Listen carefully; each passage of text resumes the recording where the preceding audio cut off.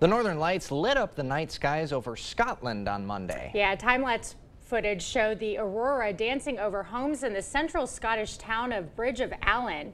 The lights also happened to come at the peak of the Perseid meteor shower, in which dozens of shooting stars can be seen in the pre-dawn hours. The aurora could be visible from some parts of northern Scotland Tuesday night. That is a heck of a treat right there. And Greg says peak season for this light show is till September 1st, so still some chances to see it. Nice, got to get to Scotland. Oh yeah, book a flight tomorrow, right? Okay.